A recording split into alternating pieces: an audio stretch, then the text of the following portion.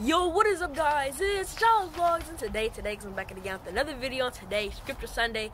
Every Sunday, I read a scripture for you guys, and I break it down.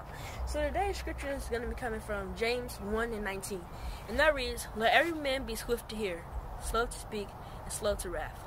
All right, I'm going to read it one more time. Let every man be swift to hear, slow to speak, and slow to wrath. All right, so now it's time for me to break it down.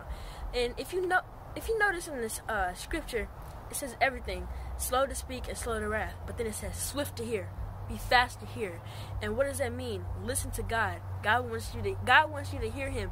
And some of you may ask, how do you do that? You block those worldly things. What I mean by worldly things, like rap music, bad rap music, or worldly things that you like. But you gotta block those things out if you want to hear God, because those things don't go together. They clash. So block out those worldly things if you want to hear God.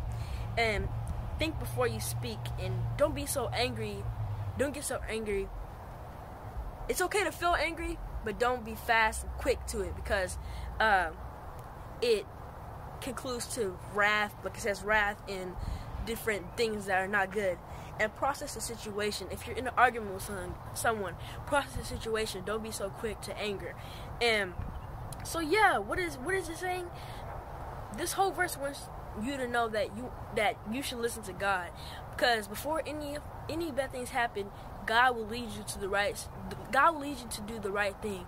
So, like I said, if you're in an argument with someone, God will lead you to say the right words at the right time to forgive them, and so you have to forgive them, because that's how you move on from the situation.